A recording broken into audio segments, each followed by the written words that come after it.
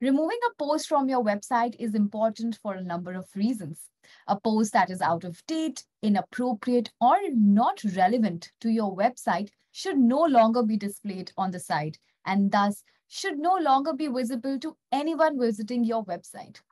So, when you decide to remove a post, it means that the information or post is no longer relevant to your business and you do not need to keep it on your website. Hi guys, this is Jaswin Walia from Team Learn Today. And in this SOP, we are going to learn how we can remove a post from our WordPress website. So without further ado, let's get into the video.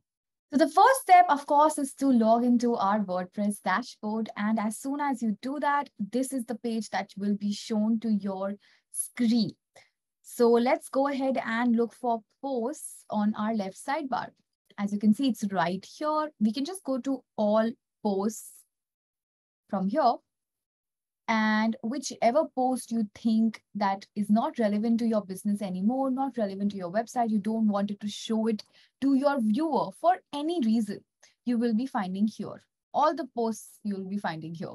So let's go ahead and delete our Hello World post, which was the first post by default on my new WordPress website.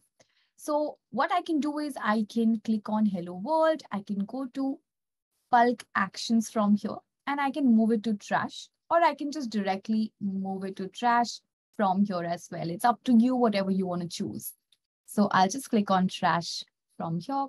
And as you can see, a trash option starts appearing right here where my cursor is.